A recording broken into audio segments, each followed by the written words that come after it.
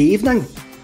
How are we all doing? It's 6:30 on a Tuesday evening. Switch off Clyde, switch off Radio Scotland and listen to me and Boyce, bringing you the first episode of the new and hopefully improved Screamacelica. Now, for yous who have been about, seen this previously, me and Paul used to do this slightly different, but we've gave the place a bit of a facelift. It's a bit like Men Behaving Badly now, and we're going to go with it. We're going to jump in the DeLorean and go back to Celtic. And we're going to use the archive, because we've got quite a lot of archive. We've got programmes, we've got old Celtic views, we've got Celtic fanzines. So what we're basically going to do is what I done this week. I just went up the stairs, went in my loft and picked one out. And the first one I picked out is going to take us back to the 1st of February 2000. First things first though, Russell, how are you? Like, before we get into it, how are you feeling about this? I'm good, mate. It's not as late as what we thought we were going to be. So, no, I've rushed about a wee bit to get ready for it, but I've just got shirts like these lying about, Kev, so it was all good, mate. I've been looking forward to it for a while, mate. Looking forward to it for a while. I think the shirt suits the theme that we're hitting. We're going to hit mate. Football and music and anything culture at the time. Is that a pretty green one? Is that a pretty green in the Celtic colours, eh? That's not too bad.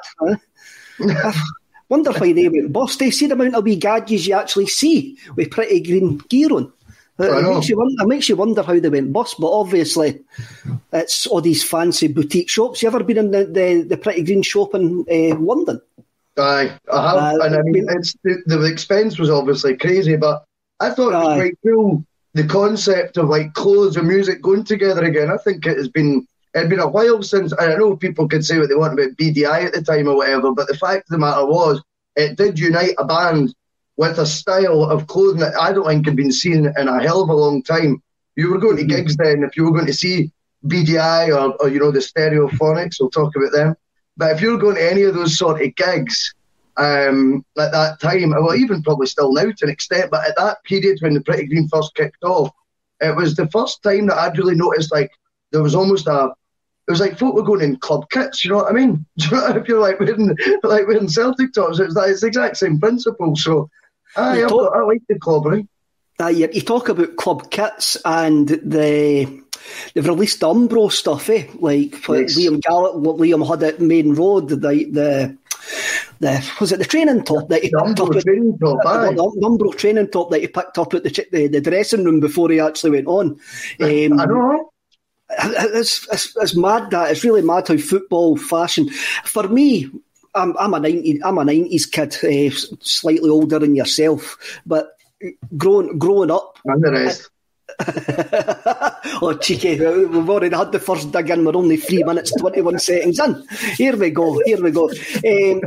But the first time that fashion, football and music came together was round about the Britpop era, for me anyway. It probably goes back to the baggy era with the Happy Mondays, the Stone Roses. Bands then started, I suppose it's in 1992, but when football became fashionable, to guys like Tim Lovejoy and what was the name of it? Is it still on?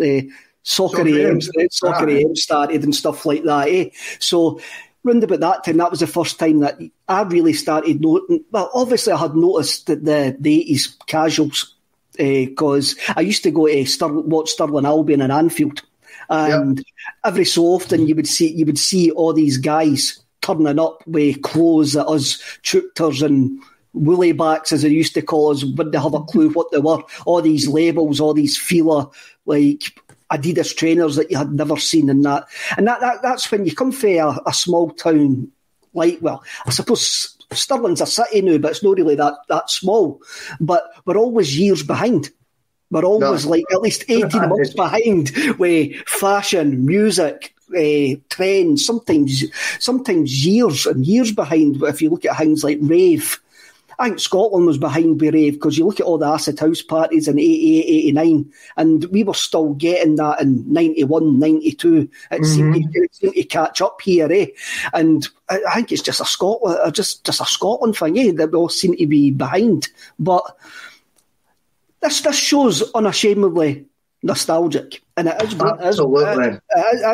going to be nostalgic. So, as I says at the start of it, we're going to go back to the 1st of February 2000. I wonder if anybody can remember who Celtic were playing on the 1st of February 2000. Now, just for clarity, I mean, I get asked to do the show. Obviously, I'm jumping about like an excited wee boy. I'm like, yes, they must like me. I'm going to be on another show.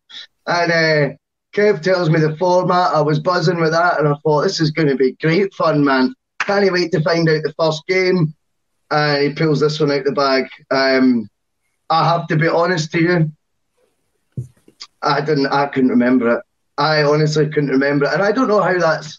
Because, you know, at that age, the age I was at that time, 12 and a half, 13, I mean, that's all you were doing was watching the football then. So I don't know how this one has slipped under my radar, but I've really enjoyed looking back on it, obviously ahead of tonight. It's been cool. It's a strange game. It's a game in a period of Celtic's history which, when I picked up the Celtic View and had a look at it, I'm going, there's not really much in there.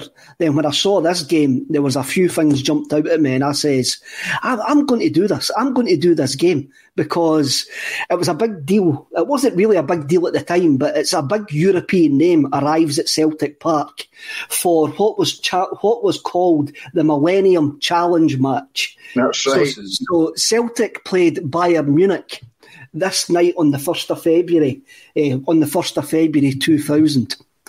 And you wonder, Millennium Challenge match, what kind of mess is this? So it's extremely obvious that even though the ticket prices, I've even got the ticket prices here, the ticket prices were 12 quid for adults, £6 for concessions.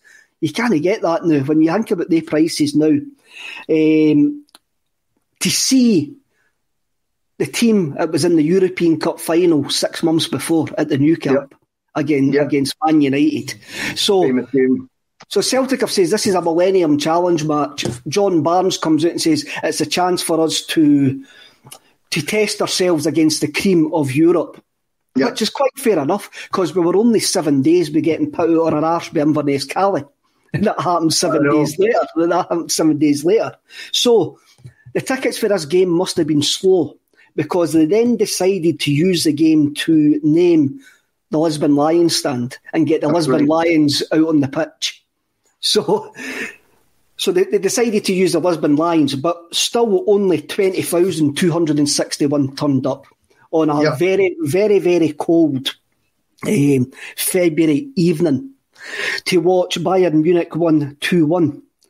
Now, for me, this Bayern Munich team are the ultimate Bayern Munich team. Mm-hmm. When I think about Bayern Munich, these guys are my favourite Germans just after Kraftwerk and just before the Rammstein. No, I'm not the Rammstein.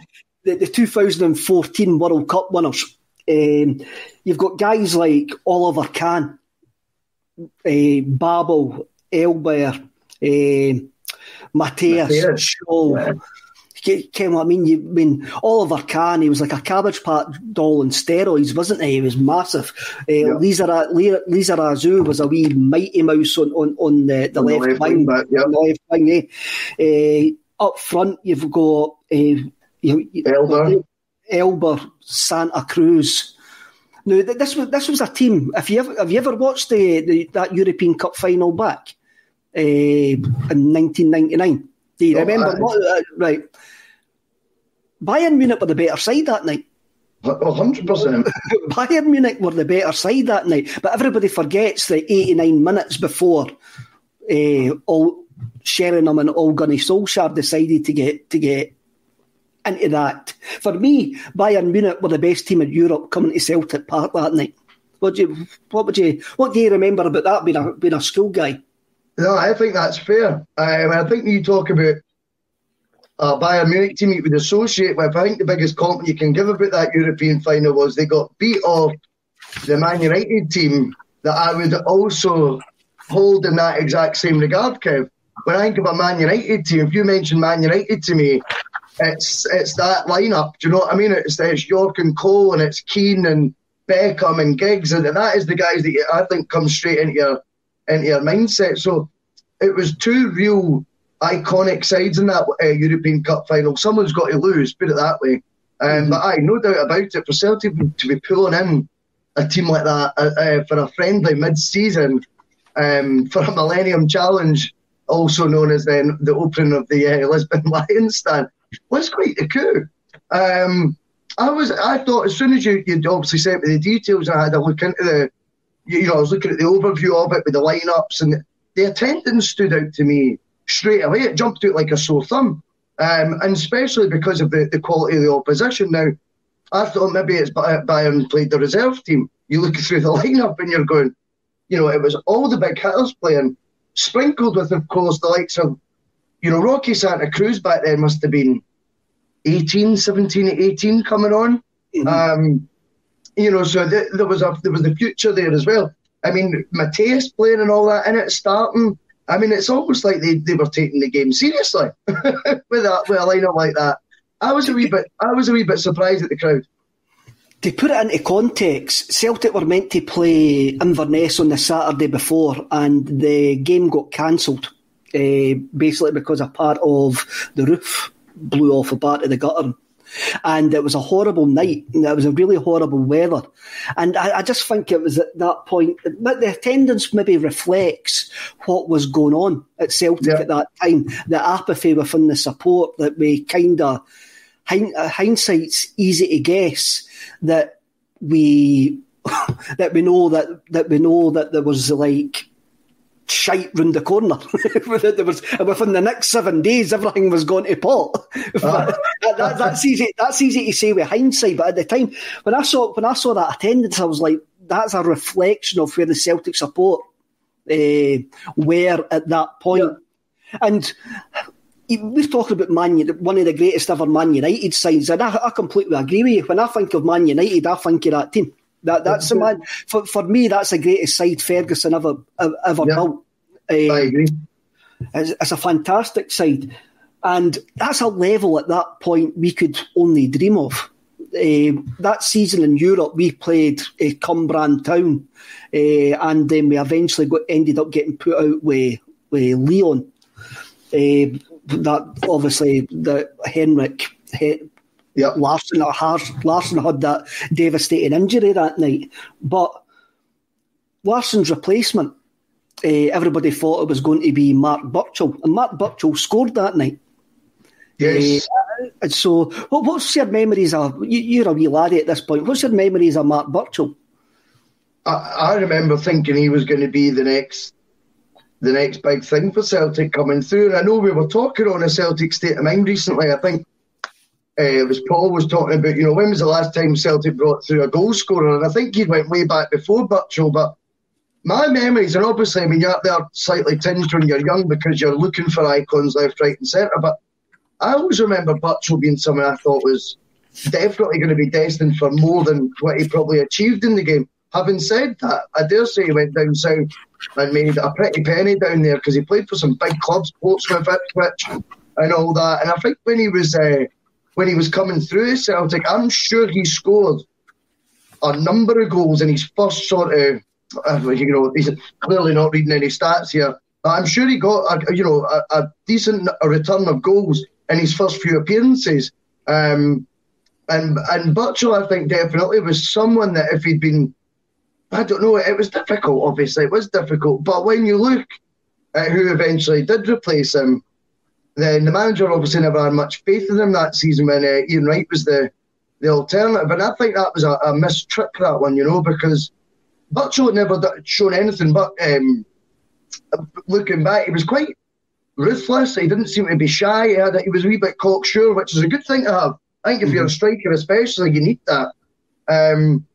And fast forwarding a wee bit, I always remember Sean Maloney had a bit of that about him as well. He was quite underestimated that way. But I remember Maloney starting against Stuttgart. I know we're going to different tangents already. No. That's where we want. That's where we're going. This is a parallel universe podcast. So we can go I remember Maloney starting against Stuttgart because Larsson, I think, had the broken jaw. Mm-hmm. And there was a concern, right, Maloney's the replacement. And he scored. We beat them 3-1 and he scored. And I just thought, he's cool and calm. I think the same. Birchall could have went on to have had a similar career at Celtic. And, it maybe is a sliding doors moment. Henrik's injury should have probably opened the door for Mark Birchall, as opposed to being shut by a veteran coming up for a last payday, which you're talking about the fans there and the low numbers there. Maybe it was examples of that did show a disconnect, because the fans never bought, from my memory, didn't buy into Ian Wright when the slightest, No. It wasn't a move that the fans wanted.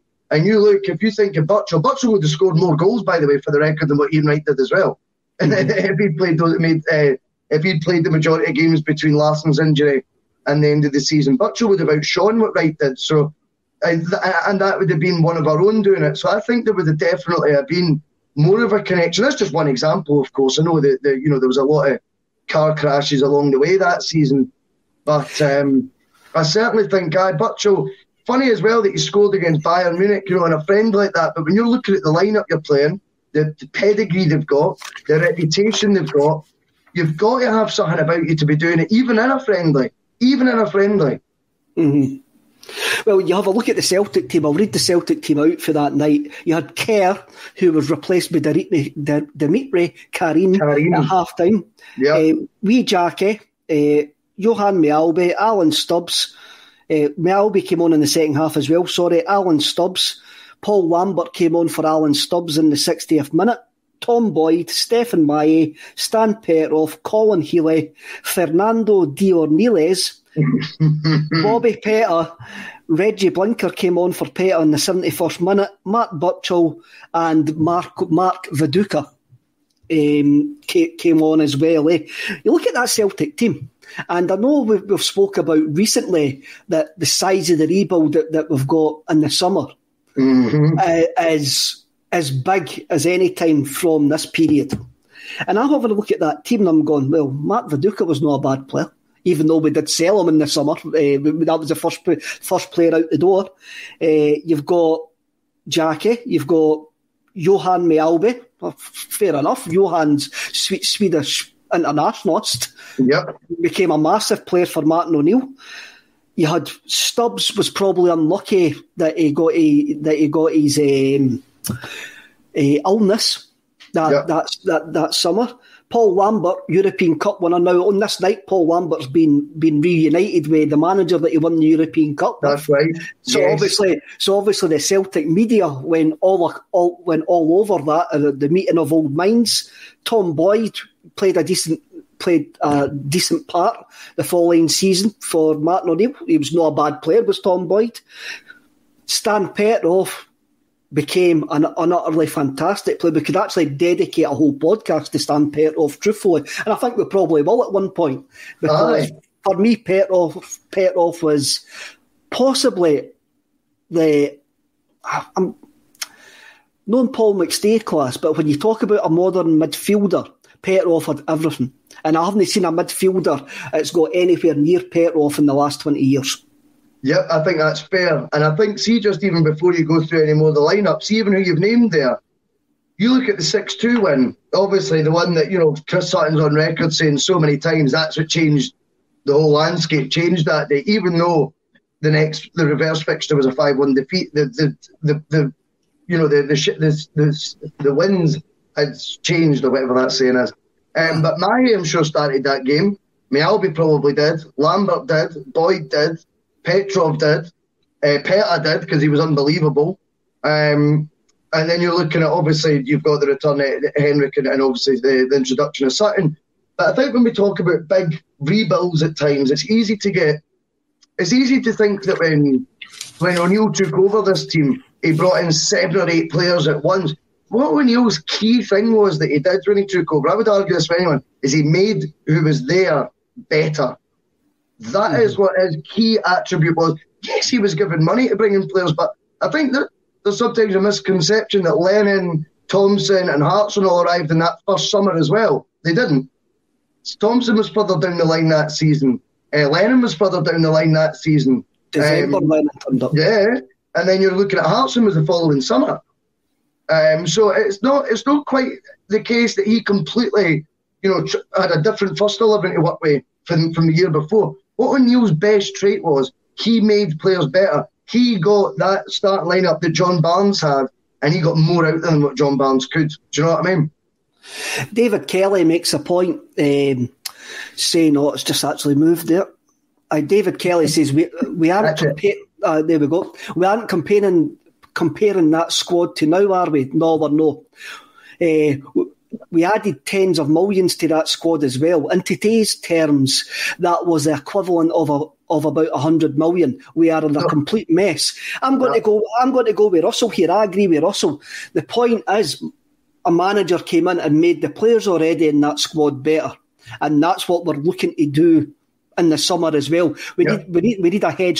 We're not going to get a manager like Martin O'Neill. We're going to get a head coach. He's going to come in and he's got to improve the players that are there. What I would probably say is I still think we've got a core of decent players in the squad just now, like we had at that time. We're not comparing them in ability wise. I'm just talking about where we are. I think we've got a decent squad there.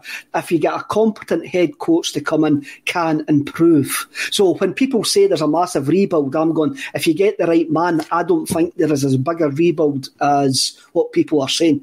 Maybe that's me just being too optimistic. No, I think you're spot on. I think it's absolutely the case, Kev. I think definitely. I mean, we've seen it time and again. It's not about comparing the squads like for like, and it's not about comparing the transfer budgets like for like. It's about looking at the fundamentals of, can a manager improve what he's got to work with, and then obviously is he going to get back with the tools necessary to also then enhance that squad further? Because there's not one manager worth their salt who takes a job and goes, oh, right, it's fine, I'll just work with everyone that's already there. They all come in and ask, how much am I getting to spend?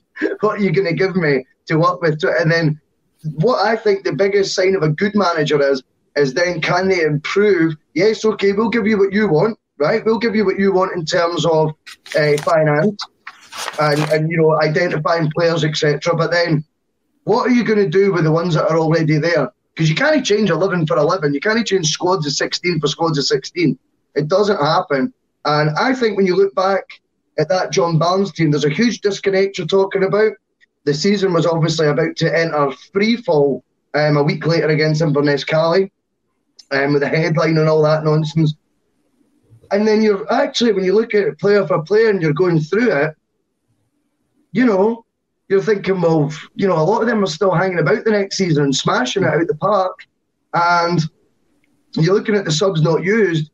Ian Wright had scored as Arsenal's record goal scorer, and Ayel Berkovic was the club's record signing at 5.75 million at that time. They couldn't even get on the pitch that night. It's funny because maybe this isn't me now going and having a pop at John Barnes in particular, but quite clearly something was amiss here, whether the whole mood in the camp had went. And I think when we're looking at this season, or next season I should say, going ahead, whilst, it does feel like something's amiss, this squad isn't, needing completely, pulled out, wrecked and completely overhauled. That's the word I was looking for. They're not needing that. They're needing someone to come in, sprinkle a couple of bits of magic dust on the ones that are going to stay, and then add quality to that. And it can be done any era.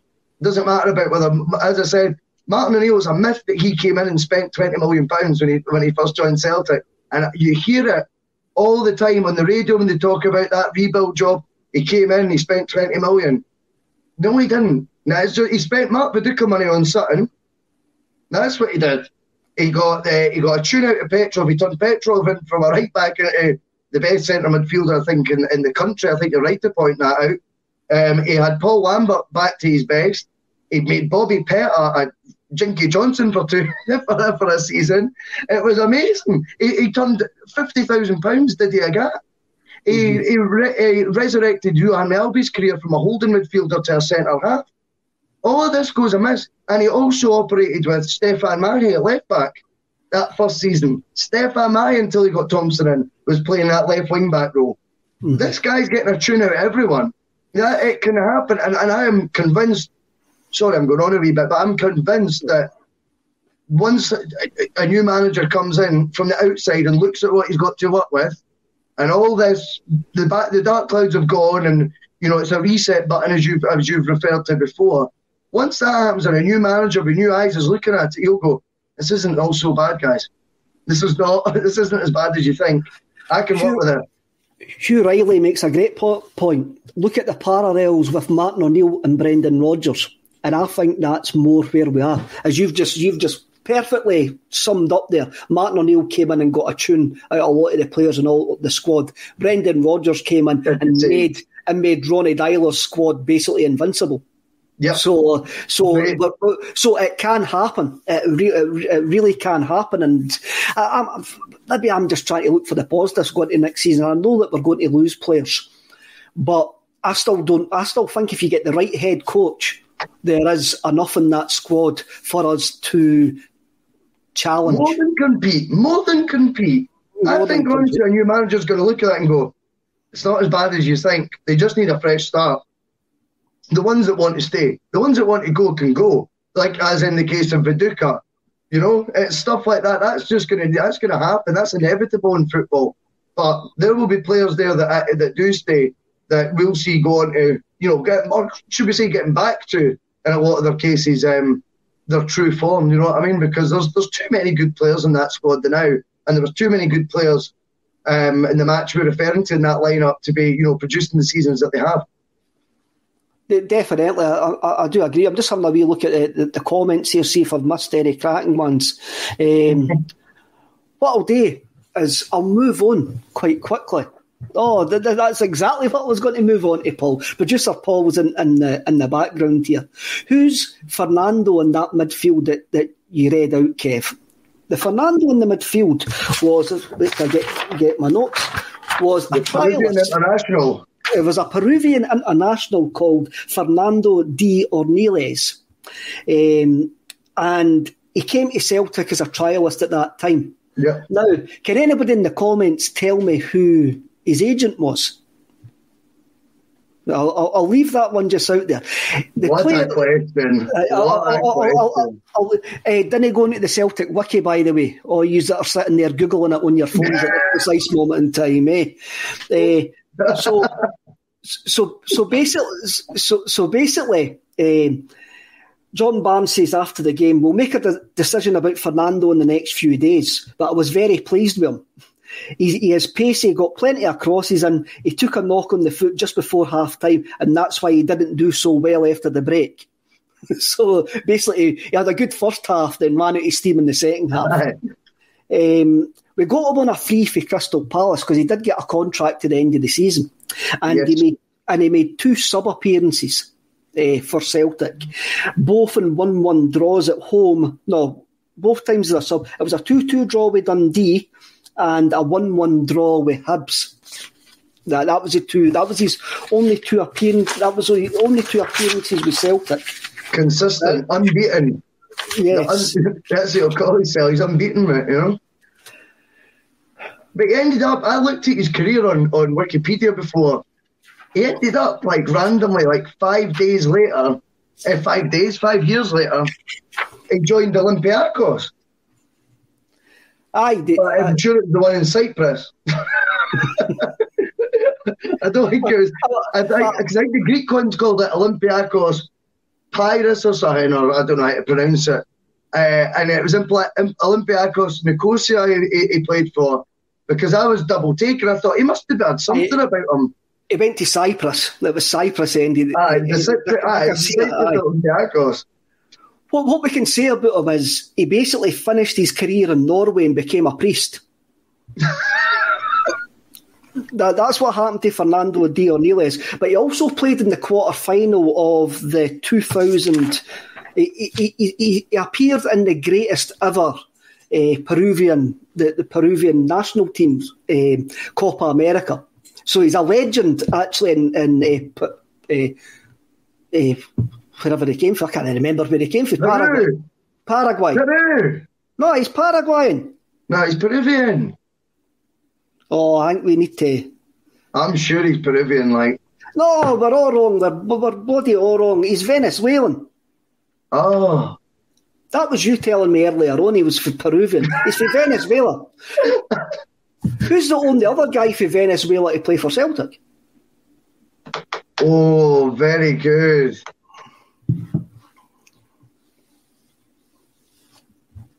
Go for it. Played against Barcelona.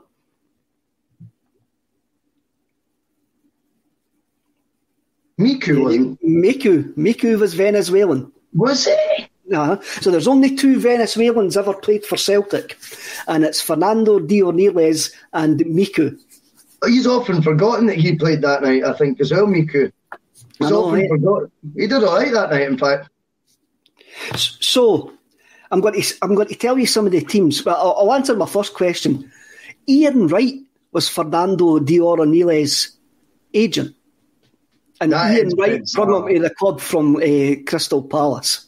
So if you wanted to get a handle on the kind of nick the Celtic dressing room was in at that point, you had Ian Wright bringing guys to Celtic on trial. That's not right, is it? It's just not. How can your agent be sitting in the same dressing room as you? You know, like what's happening there? Do you know that's? You look back at that, and that is kind of it's embarrassing. Let's be honest with you. How that's ended up happening. It's like a jobs for the boys saying, "Oh, John Barnes knows Ian Wright, so Ian Wright gets to come up to Celtic and play." Ian Wright recommends a player to John Barnes, and they just go, "All right, that'll be fine."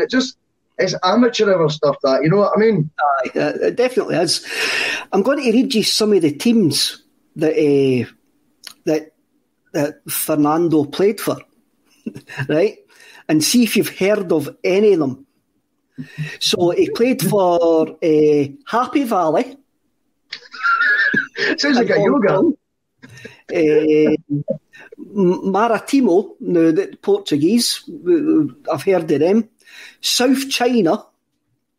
He left us and went to Queen's Park Rangers. Nuremberg, Olympiacos Nicosia. Let's see, and Odd Grenland. Now, in Odd Grenland in Norway, that's where he ended his career.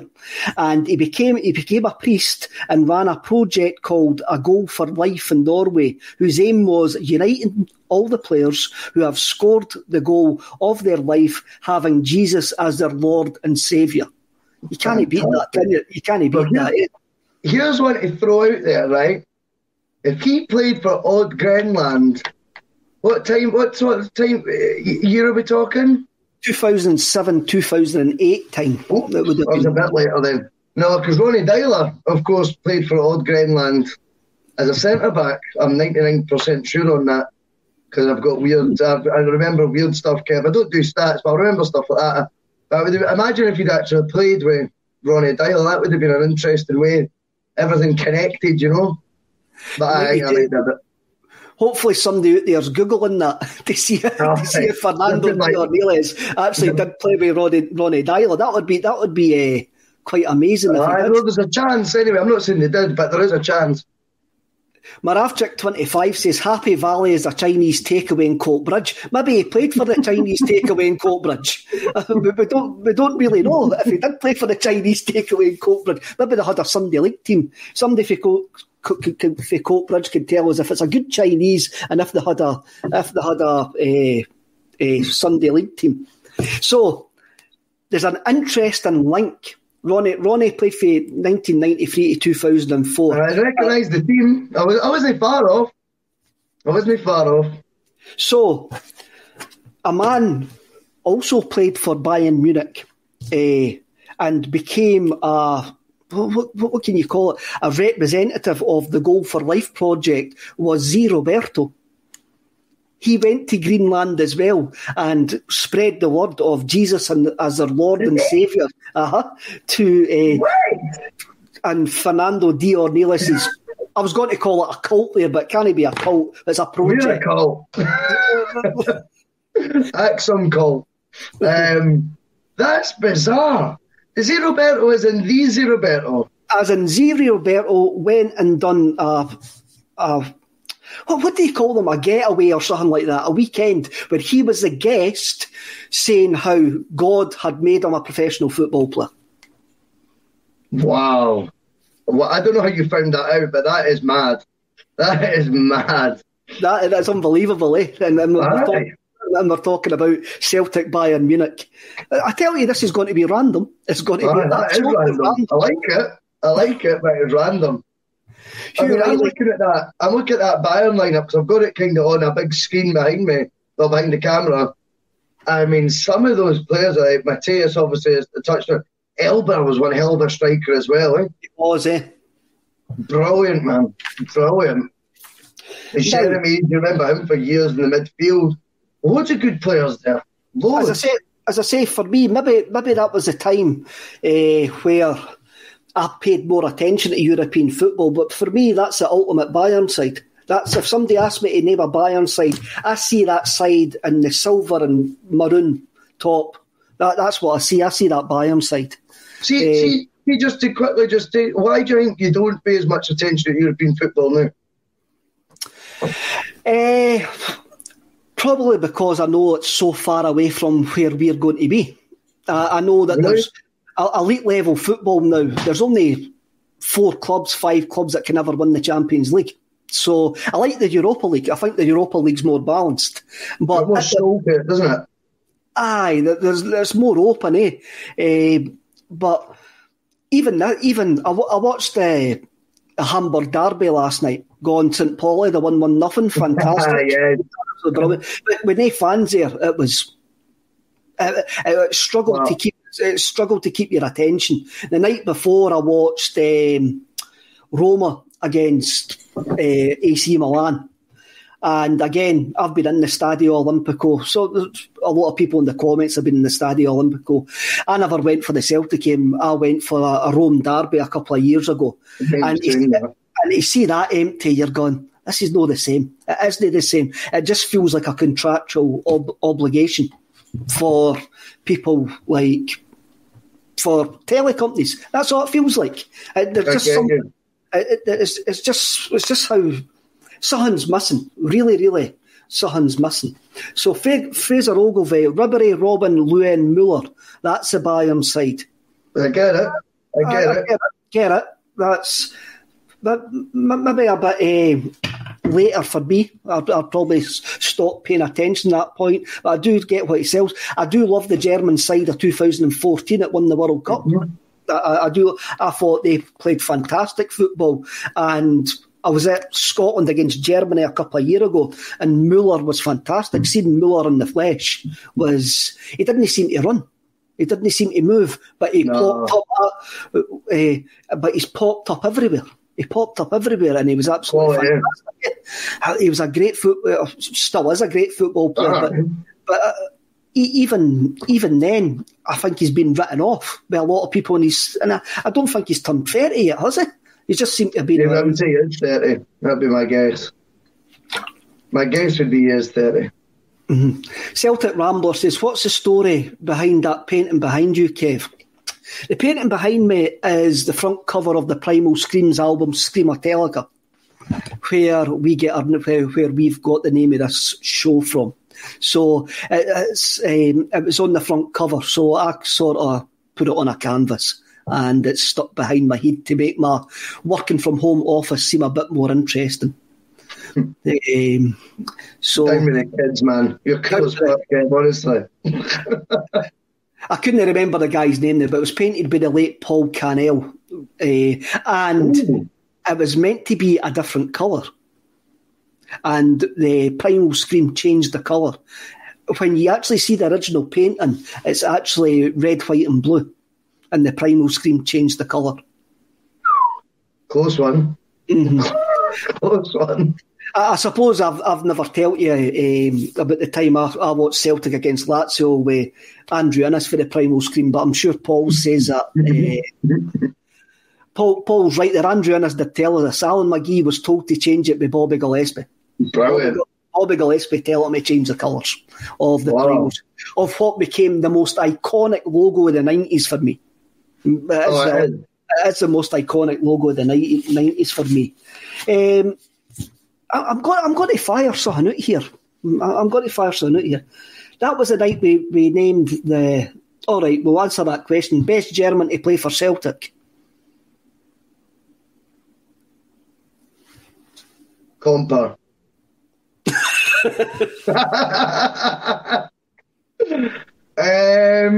Andreas Tom's like the first German I remember. He was top drawer, I thought, for a season or maybe a couple of seasons. Obviously, that goal against Rangers as well with Tom. Hinkle we had as well, didn't we? I'm just naming German players now. Hinkle was steady at right back. I liked him. I'm not sure how many other Germans have we had that played for us. Andy Tom, everyone's saying, so I was right first time. Get in there. The first one that came to my head was Andy Tom. I loved Andy Tom. I thought he was a fantastic player. Hinkle, when you look at Hinkle's career, we would probably not get a player of Andy Hinkle's standard coming to Scotland. 24, I think he was 25 or 24, 25 when he joined Celtic, Hinkle. And, he obviously was a German international by then. Mm-hmm. Horror of the games. Wee Joe Miller, very good. That's bad. Hinkle, like Tom, was... I could be wrong here, but was he not kind of plagued with injuries as well towards the end of his Celtic career? But Andy Tom was a sign of the future when he signed under Tommy Burns. I've never seen a player I remember the first time I saw him, it was his pace, and you were like that. Gee, woof, that's unbelievable. Yeah. I've never seen a guy with a burst of pace like that. Mm-hmm. The goal that he scored at Ibrox. I always remember the goal he scored against Dundee United in the Scottish Cup. I knew you were going to say that. I knew it. Was that when you were gone? No, it's all right. No, but I know exactly what I thought of it. When the temporary stand goes mental. 2-1. Oh, it was brilliant. Talking about the temporary stand and stands, obviously... They used the Lisbon Lions came onto the pitch that night to name the Lisbon Lions stand. Yeah. So the Celtic programme, Celtic at this point had set up a page called Net Boys. So obviously this was the early reaches of the internet, and they spell boys with a Z at the end. So they're trying to be hip and trendy, where people could email in and give their views. So basically the Lisbon Lions stand was named after a poll on Net Boys, right? Wow. Now, everybody says it was fixed. Everybody says that the fact that the Lisbon Lions got 65% of the votes was fixed. It was always going to be called the Lisbon Lions fans, but they wanted to get the fans involved in naming this stand. So second in the poll was Fergus McCann. So 20% wanted to call it the Fergus McCann stand. Okay. 6% wanted to call it the John Thompson stand. 4% wanted to call it the Brother Walford stand. 3% the Jimmy McGrory stand. And other names fired up were Willie Mealy, Paul McStay, Henrik Larsson, Jimmy Johnson, Kenny Dalglish. That would have been funny if they would have named it the Kenny Dalglish stand, what was going to happen in the following months, and Wim Jansen.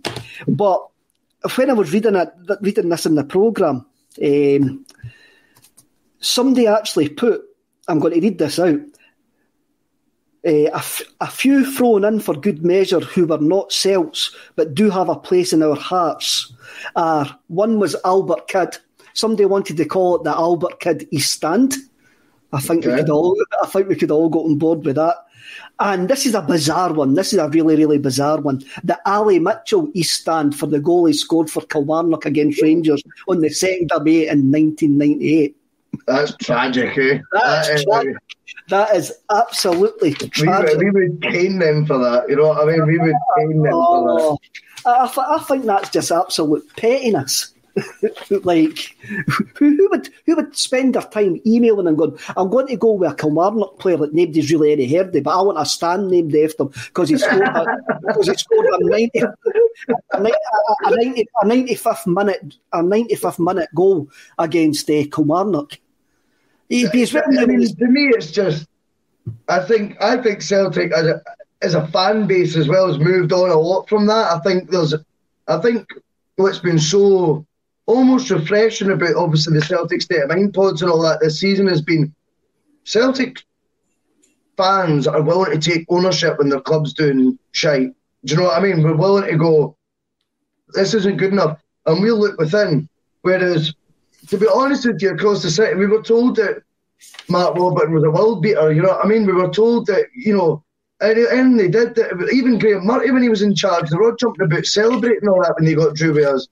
I mean, stuff like you look back and there was never any sort of self-reflection of, do you know what, we are crap and we are doing rubbish and maybe we are skint or whatever. It was always, you know, maybe I don't know, but I just think Celtic's moved very far away from the tit-for-tat nonsense, you know what I mean? And it's all about, if Celtic aren't doing well, I like the fact that we blame Celtic for that.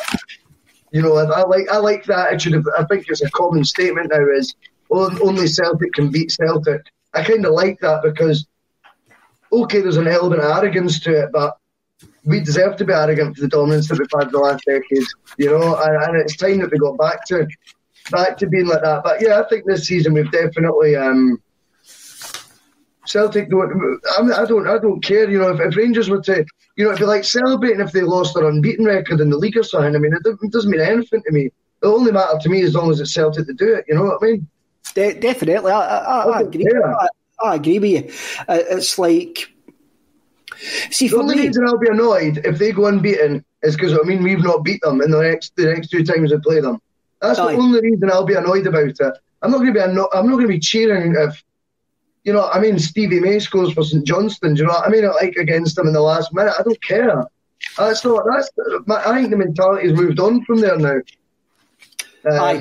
I agree with you. I've moved on as well, but then I've kind of settled myself that they are going to win it at Celtic Park, because I reckon that's written. The way this season's went, they're whatever they call their journey is going to end with them winning the league at Celtic Park, and I can't see that no happening, because again, it's terrible to actually speak about, but I think the football gods have actually says that. That's what's going to happen. That's what the football sometimes like throws up these quirks, and I just can't see, the way I watch football, I just can't see like that no happening, because it seems like everything's heading for that. Anything that could go wrong for us has went wrong. Everything that could go right for them has went right. So you're looking at it and you're going, This is remember when we stopped Air 10. They won it at Celtic Park the following season. They won it 3-0 game. Hugh Dallas got hit with a coin. That's right, of course. I think that's football's got a habit of throwing up these things. So I do think that it could actually happen. I've made my peace with it if it does happen. They can have that moment on the go. This is going to be a light-hearted show, Kev. You've just literally everyone away now. Right, let's move on to music. Right then. Let's move on. So, when this game was played, Britney Spears was number one, where she was born to make us happy. Right. A piece of pop rubbish. And look what we did to her. I know. I know. I ended up giving her a haircut 7 years later, and she's never recovered since. Travis were number one on the album charts with The Man Who, and EastEnders was just about to celebrate its 15th birthday, which is actually quite mad when you think about it. You'd have thought it was older than that. Yeah. No. That theme tune's Brian May's wife singing it. She actually sings that theme tune. Does she? And it's called Anyone Could Fall in Love. I'll not sing it, but it goes with the EastEnders jingle, and it's Brian May's wife. You can't fire that out. You can't fire that out and not sing it. No, you're all right. It's not one of those. No. You're doing, but folk will be raging enough for all the illusions of the title getting lost at Celtic Park without me then seriously turning the viewers away. Right. So rubbish. Pop rubbish. Well, if you like Britney Spears, you like Britney Spears. I think Hit Me Baby One More Time, I think it's a fantastic song. It's a brilliant song. It reminds me, I'm going to talk about this, but in the year 2000, I worked in a warehouse for a farm supply company, and I had been paid off a couple of years earlier. I was a trainee auctioneer. That's what I was. I was a trainee auctioneer, and I got paid off because of the the BSE crisis, funnily enough, right? So I got a job working in a warehouse at a farm supply company, and basically what I'd done by this point, I'd blew all my redundancy money on watching Celtic in Europe and going everywhere and buying trainers and stuff like that, as you do when you're 23, 24. And when I worked in this warehouse, all they played was Radio 1. So you had the usual Radio 1 playlist at that time. So what me and Russell have done, for that week, we've picked 2 singles, a single each, and an album that reminds us of that time, right? So what's your single for that week, Russell? It was The Artful Dodger featuring Craig David. Rewind when the crowd say, Ball Selector.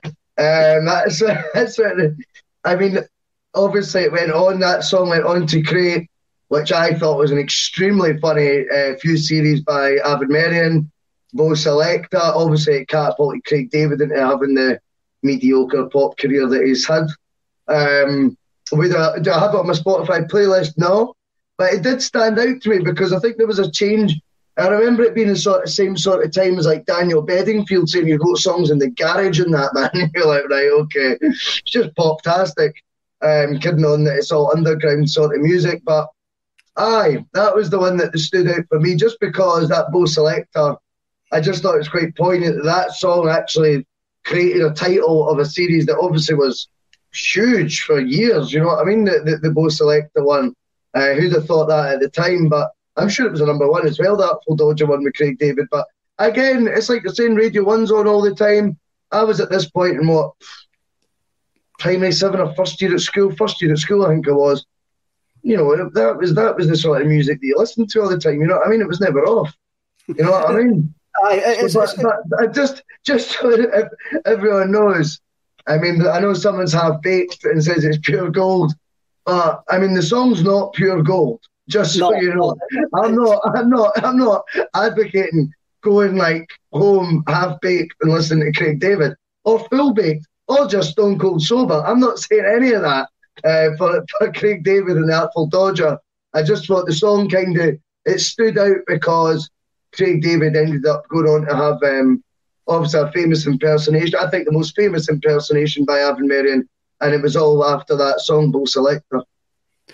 You talk about Bo Selector and that. I just picture Avid Marion, and all I see is a striker that used to play for Aberdeen. What was it? Avid Stratham. Yeah. Norwegian guy. Craig David, that's... Anytime you hear that Artful Dodger song, all you do is think of Bo Select. All you do is think of the teleseries. You don't really think of the song, but exactly. But you're right. It's like it was played all the time, and if you were like in the car at my work, you would hear that all the time. And the one that I picked is not a song that I particularly like, but even if I still hear it now, it reminds me of fleeing about in the forklift, delivering pallets of cattle food to farmers, eh? And it was Len, Steal My Sunshine. Peach, man. That is a good song. I like that song, in fairness. So it was at number 11 that week, and I'd been doing 9 places because it was like I was at number 2, and I thought they were Americans. And when I was looking into it again, they're actually Canadians, and they're a brother and sister. Mm-hmm. And the sample that's built out, see the start. Yeah. It goes do. It's actually sampled a disco tune by the Andrea True Connection. More. Yes, I knew it was a sample. Did you ken that was a sample? Genuinely did know it was a sample. I don't know how, but I knew that's where you were going to go with it. But I think it's a tune. It's when you hear it, it's catchy. I mean, it's good. It's summertime. That comes on the radio. You're turning it up a wee notch. I find definitely. I'm sure Heart FM still probably plays it when the summer comes out, along with what's his name, Will Smith's summertime, and that is Will Smith's Miami. I just think it's one of these songs. It takes me back to that time. I didn't like it, never owned it, but when I was looking at the chart for that week, it jumped out at me. It stood out. That stood out for me. That's cool. You remember the video? I had to YouTube the video when they were playing. I remember the video. They're all outside sitting on a park bench at the start, and then they're on skateboards and that. They're not. Aye. Scooters. It's just some Canadians acting like Americans on spring break. It's the type of folk you didn't want to turn up to your hotel on holiday and see that are actually in your hotel, because you would just actually go utterly mental. Another song which reminds me of that time, it was a former number one, is the Wamdoo Project, King of My Castle. I can remember going to pubs in Stirling and that always was getting played, and it's utter gash. It's utter cheese. But again, as soon as I saw that, I could remember it in the warehouse and being in certain pubs. That's funny that's as old as that as well, eh? I know. You still hear it just now. I think it was as far back as that. Wow. It still gets played just now. We'll move on to the albums now. Travis were number one. The Man Who. And Travis ended up in the charts for 36 weeks with The Man Who, and it spent 11 weeks at number one. I re-listened to it, and I didn't understand why. I really didn't understand. For me, it's bland. It's so bland that Magnolia Law would reject it now. I agree. I would say I think that album, when you look back, was just very much successful on the back of a genre of music that had been extremely successful in the decade preceding it. And then there was a lot of pop music that was Robbie Williams releasing albums that were kind of guitar based and just sort of 3-chord guitar numbers and all that as well, like Old Before I Die, singles like that. And then Travis's album, to me, is wishy-washy. And it was almost formula based, going, well, this is what sells right now. And they've just done an album of that. The best song on that, The Man Who, is the secret track, Blue Flashing Light. So if you this was big back then. So one day I'm obviously playing the Sega Mega Drive or something like that, Kev, you know what I mean? Engrossed. And I've been playing the Man Who album. There's me slagging it now. I don't repeat at the time. But I've got it on. I've obviously forgot because I'm so engrossed at whatever level I'm on, you know what I mean? Labyrinth Zone or something like that. And this song starts playing. There's obviously been silence for 10 minutes. Mm-hmm. And then another song starts playing.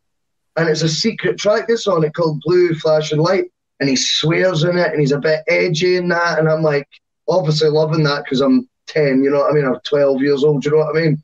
But looking back, that tune is actually, I still like that song. And it sounds nothing like the rest of the album. So that I would say, I would recommend, if you're going to, The Man Who, Blue Flashing Light, is the secret track on it.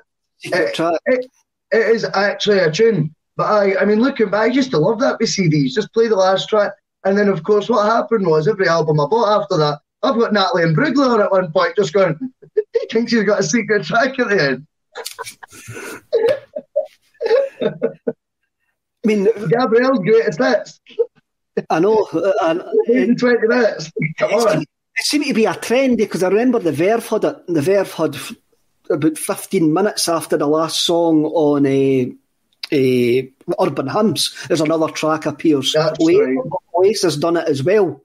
It just seemed to be. It just really used to annoy you. It used to annoy me. I'd just go, just put it on. But nowadays that would just be a bonus track on Spotify. Yeah, but see, when you look back, that's far more boring than what they were doing. See, if you think about it, because there was more mystery involved. It wasn't unless you had a fancier CD player that told you, like, how long's remaining on the last track, and you're going, that still says 10 minutes. The song's finished. You know what I mean? Mm-hmm. Track 99 on the Second Coming. I knew producer Paul was going to come in with that one, eh? But The Man Who sold 3.5 million copies. Frightening. That is absolutely frightening. Sexy up, babe.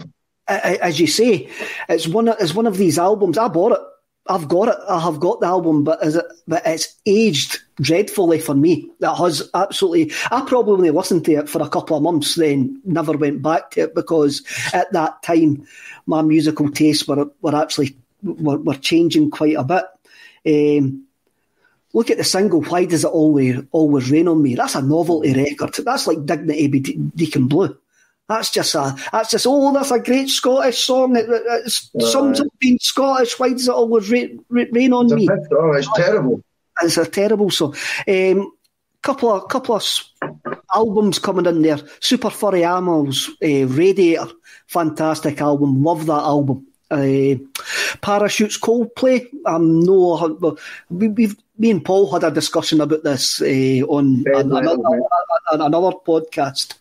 Before we go, Bedwetters. Are you taking what was it? Liam Gallagher called it? He was a geography teacher, I think. Top shop music. Or was that Alan McGee? It called it top shop music, the kind of music you hear in Top Shop when you're buying clothes. I think he says something like that. It's rubbish, you know. Another album that jumped out at me it was at number 9 that week was Tales from New York, the very best of Simon and Garfunkel. You can't beat that. 39 I can't bother that with you. Can you not? Paul Simon's got wee man syndrome. Look, he would annoy me. He'd just get a backhander eventually, man. Honestly, I'm raging that Garfunkel sings the songs. Just let the singer sing the songs, Paul. It was the deal at the start. Just stick to the deal, mate. I can't even bother with him. It's like 39 tracks of solid gold, then Cecilia. Cecilia's an absolutely horrible song for me. But, you're right there. Laura's gutted about the Man Who. I know, Laura. I feel bad now. I like Laura. I do like Laura myself, but it's my opinion. I feel bad now. Laura. She can have my copy if she wants. I've got the CD up the stairs, and she's gladly sign it. I'll sign it. You're right. Simon and Garfunkel. I mean, they hated each other like Sutton and Shearer. Absolutely couldn't stand each other, but they're a fantastic partnership. For me, they were a fantastic partnership. And the 39 tracks, I'm not counting Cecilia as a track, the 39 tracks on that, like The Boxer, Only Living Boy in New York, I Am a Rock, Sound of Silence, top quality songwriting, absolutely top quality songwriting, which brings me to your album, which you'll probably claim as top quality songwriting. I think a lot of people look deeper into music than what I do. I'm not someone who looks crazy into the depth of it. To me, it's what it makes my foot do. It's what it makes my head do. It's like if I'm going out or if I'm going to a festival, if I'm going to gigs and make me jump about. If I play at my headphones, does it increase my swagger levels from already probably 100 to 200? And listening back to Performance and Cocktails this week has been a really fun-filled nostalgia trip that has took me back to obviously probably later dates than the actual time that we're discussing. Because it turns out that album was, I think, it was in the top 10. I think it was number 4 at that week in the albums chart? I can't remember. It was quite high up. But that was actually, it turned out, it was released in 98. So that tells you the longevity of it at the time. And it went on to sell 2.4 million records. See, did my homework, tell you. But there was a couple, singles-wise, I think they had 3 top 5 singles off it, which at that time was a lot easier for a rock and roll band to do. And I know every review I read, because I was trying to get a feel for how it was perceived at the time when I was looking online about it. Do you know what I mean? Like to see how well was it received. And it did seem like it was a bit mixed initially. The thing that got me the most was the Bartender and the Thief reviews I read were never that overly complimentary. And yet, as soon as that starts for me, I'm just like, right, let's get, what's those sunglasses? You know what I mean? Let's have it. I think it's one of those, I think it is one of those songs, I'm like, I don't understand what folk are missing. And then there was one of the other singles, Pick Apart That's New, which is definitely more mainstream, shall we say, to say the least. But when I heard the riff, all I did was smile widely. That's the honest truth. I just was like, I was just smiling, man, as soon as it came on, because obviously the thing is with music, it takes you back to whenever you first sort of listened to it on a consistent basis. So I was all for that album. I think, what was the other one I was listening to today? Hurry Up and Wait, bit slower. That was a tune. That reminds the album itself actually reminds me of like 2005, 2006, Tea in the Park at like 5 in the morning. Do you know what I mean? When you're up far too late and someone's brought a ghetto blaster. Do you know what I mean? Someone's risked that album collection for camping at Tea in the Park. Crazy, these people. They've brought like the CD player, their mum probably bought them. Do you know what I mean? And their collection of CDs just in the name of Tea in the Park and doing it for everyone else. Legends, all of them. But yeah, it reminds me of that sort of vibe. Same with James's Greatest Hits. That always takes me back to sitting at 4 or 5 in the morning at Tea in the Park, especially. Do you know what I mean? Going, I put on that CD and just sitting, obviously just with a couple of waters and enjoying myself, But I mean, I think that album, I think it was 4 years it stayed in the charts or sort of in the top 40, or something like that anyway. Or it re-entered the chart, I should say, in 2004, and then they re-released it again in 2010 with loads of live versions and stuff. But I think it's an album that I don't think it's songwriting genius by any extent. To answer to your question, I don't think it's quality songwriting.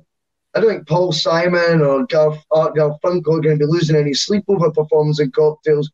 But at the end of the day, I don't listen to them when I'm walking up to the pub on a Saturday afternoon. Do you know what I mean? I would rather listen to Stereophonics. So sod them. Simple as that. I must admit, I never purchased. I don't own a Stereophonics album, but for the purposes of this show, yeah, right. I recognise all the singles off it because, again, because I'm working in a warehouse listening to Radio 1, so these singles are getting played constantly. And for now, it doesn't remind me. I haven't got any. When you go back to Tea in the Park, how many batteries did these ghetto blasters go through? I know. I think the batteries at the time. Oh, I know. Madman. It doesn't remind me like those heady times that you're talking about. I just picture accountants on a stag do in Whitley Bay singing along to Pick Apart It's New or Just Looking or something like that. Wait. See, there's the difference, Kev. I picture what I would be doing. You're picturing what other folk are doing and judging. You can't do that, man. No, I just think at that time a lot of bands were promoted above their pay grade because everybody was looking for a new Oasis. I think the generation, maybe your generation, and I didn't mean that in a bad way, who had missed out on peak Oasis, gave these bands a platform that an old fart like me goes, I didn't think they really deserved that. And listening back to it, I don't think they really deserved it. No, that's fair. I mean, I'll be honest with you, I disagree. I think those tunes come on. I mean, I went to see them last time at a festival. It could only have been 3-4 years ago, maybe 4 years ago, 5 years ago, something like that anyway, which is obviously at that point still 15 years after the album came out. They come out to Bartender and the Thief, the place goes nuts, and you're not jumping up. And what I would also say to give kudos to that is you need to remember when you're jumping about then, the guy to your right is 18. Mm-hmm. He was 3 when the album came out. Yeah, it's connecting with him, and he's certainly not of a generation desperate the next Oasis. That's not in his mindset. He's just hearing a tune and it's connecting. Do you know what I mean? So again, I'm not saying it's genius. No, but I look at it quite simply, and if a song makes me want to bounce about, and as I say, just turn it a wee bit up in the headphones, increase the swagger levels, put on a pair of sunglasses, maybe wear a leather coat, try and look like Kelly Jones, and I'm all for it. Nothing wrong with that. And he still looks the same, by the way. Have you noticed that? What moisturisers he using? Well, obviously a far different one for me. If you saw pictures of me in the year 2000, he looks the exact same. He looks the exact same. It's bizarre how much he just looks the exact same. He just wears the same clothes too. Just comes out aviator's leather jacket, and you couldn't pick what year it is if you see if you've seen three photos of Kelly Jones doing a live gig, and you had to pick which one was 1998 or something like that. You wouldn't be able to do it. No way. The drummer was a bit of a madman. He left, did he know? Stuart, I'm sure. Stuart Cable, did he? I'm sure he's dead, the drummer. Oh. I'm not sure. I'm sorry, mate. Apologies. Laura Bradburn comes in to go, not to sound too girly, but Kelly Jones is a handsome bloke. I think Russell fancies him as well, just with his description of him there. Good looking boy, definitely. Good looking boy. Definitely. It has been confirmed that the drummer did die, so apologies if I offended anybody there. I didn't actually realise that. The album I'm going to talk about is the album Supreme Clientele by the Wu-Tang Clan. Well, not by the Wu-Tang Clan, but a member of the Wu-Tang Clan called Ghostface Killah. Were you into some rap music at that time? Hip hop? Not really. I mean, I respect it a hell of a lot more now as I got older, but at the time, no. I mean, it was beyond me. The Wu-Tang Clan. The Wu-Tang Clan. No, I mean, no. I don't know anything about them, man. No, I don't know anything about this. I never heard of this album in my life. And if you spoke to my mates, they would say, I know my music. That's honest truth. And yet, I was like, no, I've not got a Scooby with these. Basically the Wu-Tang came from Staten Island in New York, and the guy who done the beats was a guy called the RZA, RZA, and he's a genius. He's an absolutely musical genius. And what they done was I can't remember how many. My mind's been blank here. How many members of the Wu-Tang there were, but basically every one of them had solo albums, and they became a phenomenon. They had a fashion line, they had telly programs, they had cartoons, they had comics. Wow. They became absolutely massive, and they were basically a bunch of rankers for a bunch of gangsters for Staten Island in New York for the projects. And basically what actually happened, the Supreme Clientele is Ghostface Killah's second solo album. His first solo album was called Iron Man, and it was an album that the RZA came back. The RZA had retired, and all these other producers come in and produce the Wu-Tang solo work. Yeah. So the RZA came back into this album, and you can actually hear it. Now, he give you a bit of background of this album. So I'm sure the Stereophonics went down to Rockfield with a bunch of 70 rock LPs, maybe a couple of bags of snuff, like a bottle of Jack Daniels, and recorded the album. Ghostface Killah was really, really ill in about 98, and it was diabetes. But he didn't know it was diabetes, and he didn't trust Western doctors. So what didn't help him as well, he was drinking heavily at the time, and he was smoking joints laced with angel dust. So his paranoia was completely all over the shop. Yeah, so you wouldn't be half-baked on that, would you? So it's not half involved. So he basically went to Africa to get a witch doctor to cure him. So he went to Africa, and that's all where this is going. It wasn't the Ornelas, was it? No, it wasn't. No, the pastor, the priest that he met wasn't Fernando de Ornelas. I wished it was, though. That would be great. So the RZA went to Africa to find him. So the RZA turned up to Africa to find him, and Ghostface Killah came out, beard, robes, hair everywhere, completely cured. This witch doctor had cured them, and they started writing the album in West Africa, watching kung fu films on the only telly in the village. So they were watching Fists of Fury while writing this album. See, that's far better than going to Rockfield and actually drinking a bottle of Jack Daniels. This boy went full native, if you pardon the term. He also... The tunes need to be good, though. Oh, they were fantastic. The beats are... Every beat that you hear is like getting rabbit punched in the kidneys. It's like getting rabbit. The RZA as a producer is a genius, an absolute genius. He's a musical genius. And I think guys like Ghostface Killer, Method Man are storytellers. The rappers are the modern day poets, and they're modern day storytellers. I mean, I don't know what it's like to grow up in the projects in Staten Island. And sometimes I didn't pick up what they're talking about, and sometimes what they're talking about is misogynist, and it's very out of time, and it's very degrading to women and things like that, which is wrong. But they're for the projects in New York, and I'm not going to back them up. But when you hear the beats and you hear their flow and you hear what they can actually do with lines, with bars, as they call. There's one line in it, he says, "I'm swinging like John McEnroe." That's a great line. "I've got eyes like Sammy Davis Jr." I like that. These metaphors are going to get me out of these projects. I can imagine you appreciating them, especially, Ken. I can imagine that being right up your street.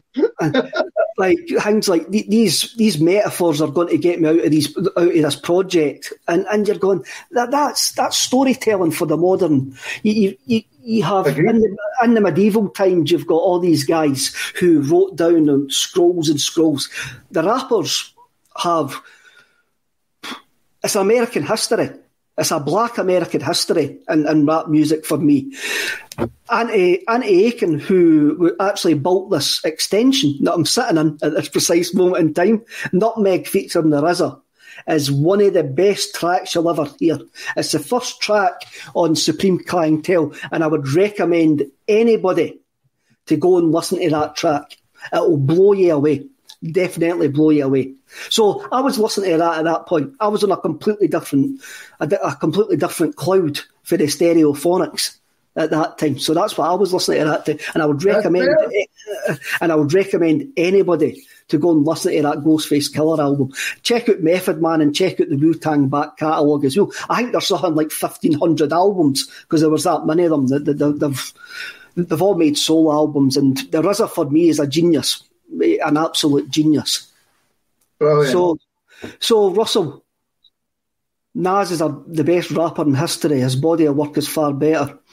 Aye, each to their own. I'm a big Wu-Tang head, actually. I like the Wu-Tang better. I like NWA.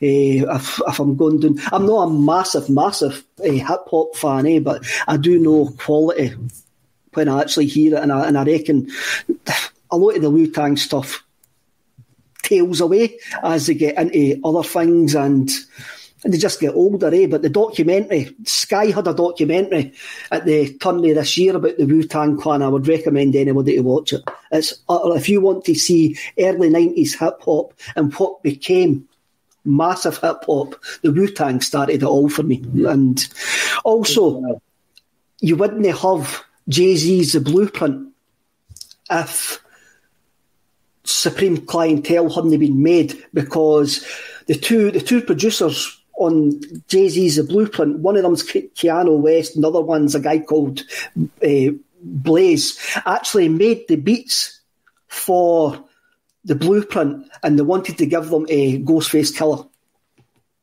But Jay-Z jumped on them and rapped on them, and that became The Blueprint. Wow, So there you go. Very good. So, Russell, we've been blaring for nearly an hour and 20 minutes. Easy done, mate. Easy done. I want to thank everybody for their comments. It's been a great laugh. As you've probably found out, that me and Russell are not going to be on Monday because it's National Women's Day, and the ACSOM ladies are going to be taking over on Monday. So we'll be back next Tuesday night for another episode of Screamacelica.